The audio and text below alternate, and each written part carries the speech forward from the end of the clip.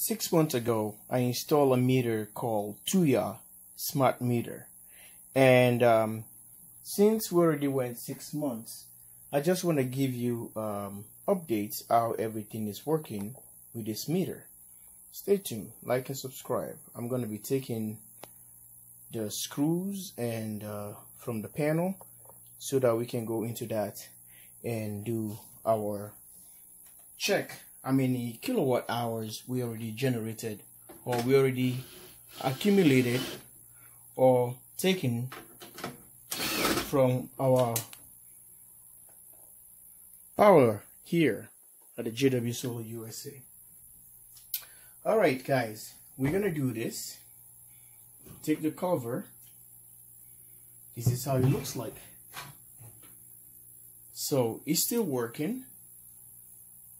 You can see it flashing. So let me bring it close and show you how much kilowatt hours we already generated in 6 months. Live here at the JW Solar USA. If you look down here, the Tuya meter is reading 320.1 kilowatt hours. See how it's flashing? I can go through this with a Wi-Fi or Bluetooth capability. So it records everything we already generated. You can see a little sign down here that gives you the Wi-Fi signal, and it says flashing. That tells you it's working. So this Tuya meter, a smart meter, you can use it for 110 and 230 volt, and you can see 65 amps capability it can handle, and we have 50-60 hertz. So I just want to give you updates, guys, and to see that the Tuya meter is working.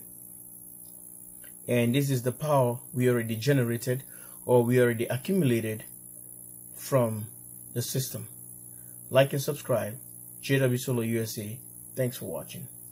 Love you guys all. So even if I shut down the inverter, I'm not losing any of the readings there. It stores the memory, and everything just works perfectly. Okay? Just want to show you it's still working and everything is perfectly fine. Bye for now. If you like the meter, check out the rest of my videos. I've done different ones for international as well, which is 230 volt. Bye for now.